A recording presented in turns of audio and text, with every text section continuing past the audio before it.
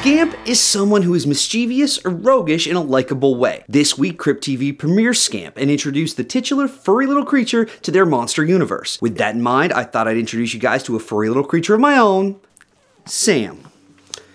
Sam will take it from here.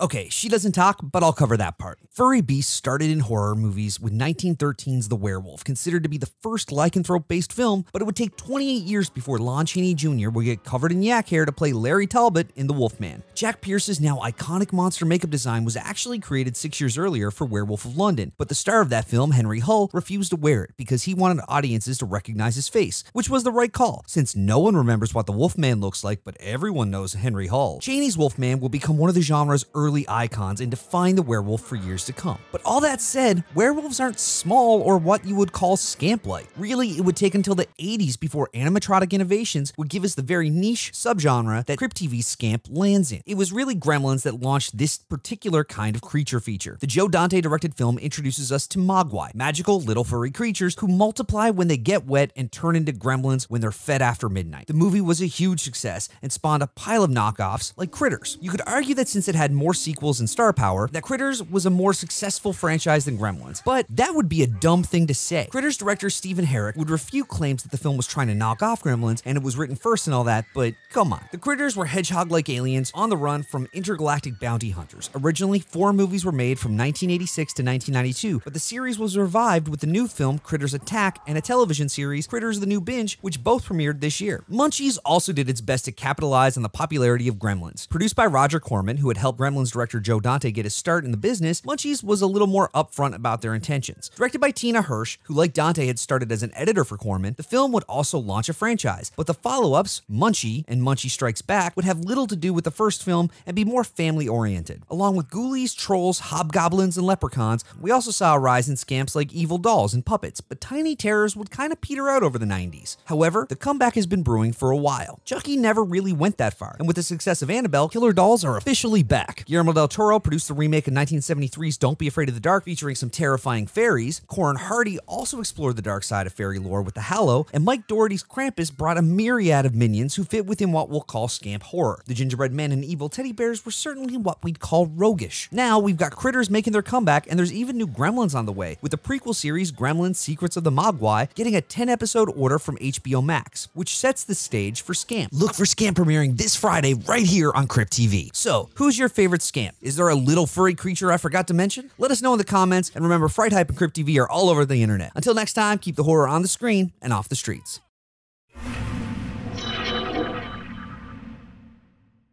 Watch new vids every Monday, Wednesday, and Friday, only on Crypt TV.